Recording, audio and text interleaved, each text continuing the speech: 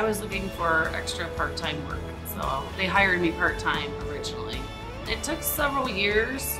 I just seen an opening for an opportunity because the chef who had been here for years prior was retiring, and I knew they needed some help, so I took the steps needed in order to make that move. I enjoy the room for creativity, and I like being creative. Kind of like, what's the feel? What are you hungry for today? The residents usually let you know. They're very vocal on whether they like things or not. We get a lot of compliments. Very generous. Being in the restaurant field as a younger adult and seeing how things progress, it's a nice environment. It's clean and organized. Chef Chris is very on top of things when it comes to that. It's mostly just the food groups, you know, the meats, fish, chicken, pork. Just giving them a variety.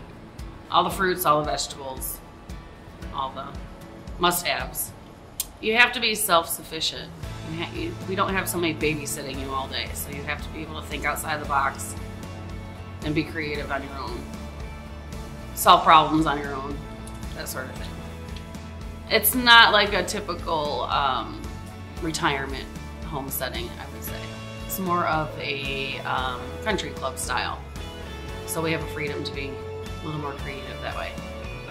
I enjoy the environment, and I enjoy being creative, and it's nice to make the residents happy.